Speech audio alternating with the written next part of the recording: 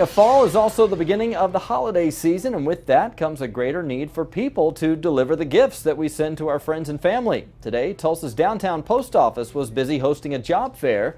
Some positions are seasonal, others are long-term. Postal workers are in high demand right now because of an aging workforce.